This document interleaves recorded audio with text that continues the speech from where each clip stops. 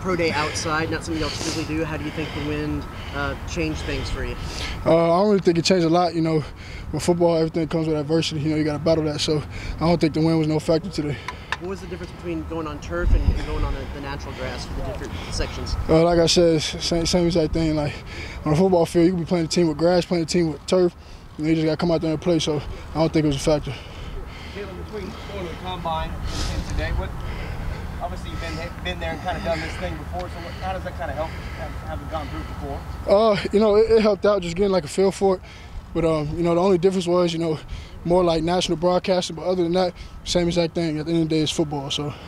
Jaylon, when you were at the combine, did he tell you anything positional-wise what you were doing at the combine? They just told me, you know, get your feet work, you know, fix together, things like that. I told him I was gonna be running the 40 again. So in that terms, you know that. But other than that, none at all. How'd you feel like you did today? You know, I came out here, you know, gave my all, you know.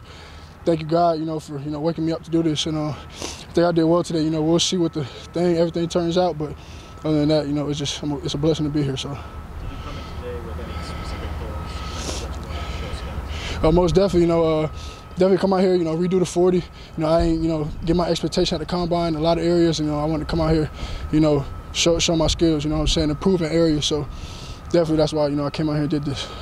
You got to spend a little bit of time with both Bonnie and Shane and what are teams getting in that? Oh man, they're getting guys that bring 100% every day. You know, good people off the field. You know, good character. You know, family loving. You know, those guys are like my brothers. So I definitely love those guys to death. You know, I pray and wish, you know, the best of luck in their careers. So. Jaylon, you know yet what plans you have for the draft? If you're watching I don't necessarily know yet, but you know, I definitely want to be with my family. You know, spend that time with them.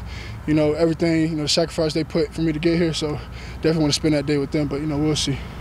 How prepared do you feel you are? How do you feel you are for the next level? How prepared do you think you are, Jaylon? I definitely feel I'm prepared. Due to like coming to this program, you know, with Jimbo Fish and all the other coaches, you know, they definitely prepared us for the next level. You know, coming out here every day, you know, blood, sweat, and tears on this grass. You know what I'm saying? Like that's real. Being in this program, you got to be a dude to be in this program. So definitely, I appreciate the coaches and my brothers for, you know, allowing this to happen. So most definitely. Let's slide AJ in there. Thank you.